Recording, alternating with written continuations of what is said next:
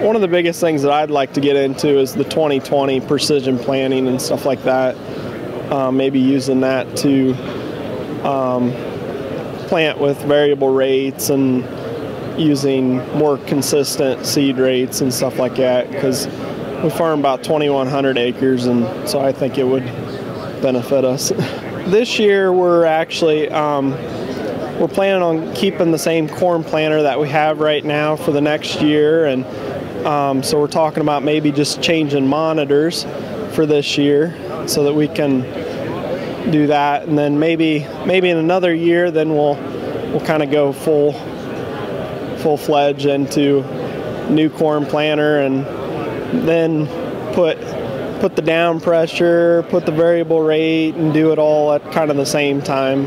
You got to take the time and show people. You got to ride with them, and one of the funniest stories I have about that was my grandpa one time.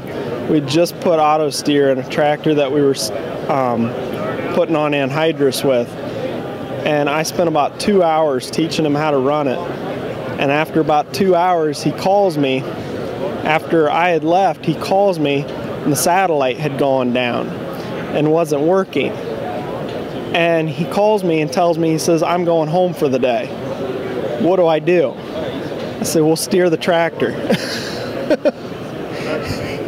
I mean, it was just, he didn't think he could use it without it.